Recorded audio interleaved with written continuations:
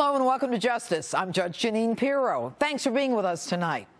This week, United States Senate Majority Leader Reid continued trashing ordinary Americans over land grabs.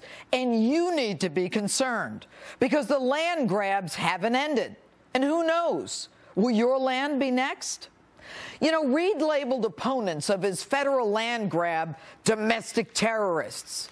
This after calling terminally ill cancer patients who say that they've lost their doctors liars, and calling a prominent family that builds hospital wings, schools, and gives away hundreds of millions of dollars to charity un-American.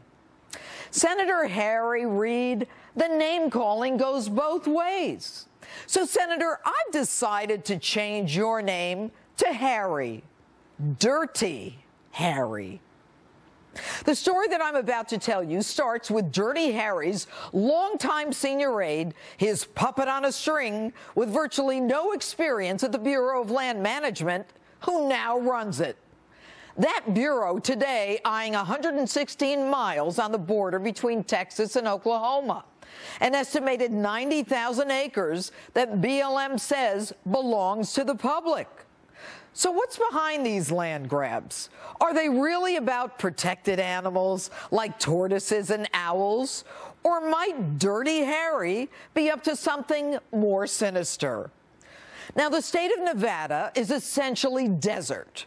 For years, Dirty Harry introduced bills transferring federal land to county commissioners to sell to profiteers building homes and shopping malls, not giving a damn about the tortoises, routinely killing them, all sanctioned by BLM. Tortoises be damned. Now, fast forward. A newfound concern for the tortoise. How dare the cattle graze where the tortoise should roam? So Reid, so incensed that armed military-type agents come in like stormtroopers. The BLM, with no police authority, comes in like military paratroopers to move some cows? You need snipers to move cows, Harry? Really?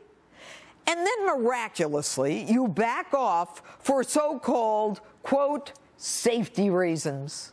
So, Harry, why did your guys show up armed to the teeth like they're about to fight al-Qaeda if you were so concerned about safety? Folks, a little primer here. If a developer wants to build a mall or a solar energy complex where protected species live, they have to find a mitigation area to move the protected species there, in this case, the tortoise. Bottom line, building where there's a protected animal requires that you move that animal somewhere else where it can survive. So, folks, this is bigger than Bundy, whose comments recently, by the way, were outrageous. But it's bigger than him. And herein lies the rub. Dirty Harry's son-in-law is in a firm that represents a Chinese company that wants to develop the largest solar energy complex in America, in, guess where? Nevada. On land occupied by the tortoise. On land that Reid's son helped locate for the Chinese and helped them purchase at well below market value. Appraisal? Between 28 and 36 million. Purchase price? 4.5 million. Now, Dirty Harry himself is pals with the owner of that Chinese company, energy tycoon Wang Yuso, who hosted Dirty Harry in China and who Harry featured at one of his events. How to seal the deal? Get rid of those pesky tortoises. Query: where should the Chinese put the tortoise? Harry and his puppet have an answer. Harry proposes a mitigation area. The BLM, Bureau of Land Management, actually posts documents on its website designating the mitigation area so that the solar power project can move forward. Unfortunately, that designated mitigation area has cattle on it. So at first blush, everyone said, no, this land grab has nothing to do with Harry's solar energy plant because that was going to be 50 miles away. But folks, it has everything to do with the land grab.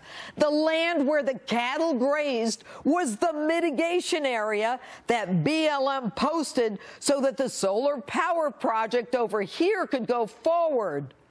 Bingo! In true Dirty Harry mode, you move the cow so that we can move the tortoises there so that Harry's pal and the Chinese clients of Harry's son can build the solar energy plant. Guess what? The BLM deleted the document that was entitled Cattle Trespass Impacts Solar Development. A little too incriminating, you think, Harry? You know, it's no surprise that people who represent us in Congress are more concerned with lining their own pockets and the pockets of their family members than they are of representing us. Dirty Harry's arrogance, his condescension, and his name-calling is only surpassed by his chutzpah. Now, Dirty Harry came into Congress with $1.8 million. He made a few $100,000 a year, and then reports a net worth of more than $10 million. Harry, here's what I think. The questions were getting a little too close for comfort, so you called off your paramilitary raid on the cows using safety as an excuse. But safety had nothing to do with it, unless, of course, you're talking about the safety of your reputation. Harry, in my other life, I did investigations. I presented cases to grand juries day in and day out. Oh, to be a prosecutor again. Oh, to present this to a grand jury. Oh, to put Dirty Harry under oath on the witness stand. Oh, to be able to say, go ahead, Harry, lie to me now. Lie to me under oath. Go ahead, Harry, make my day.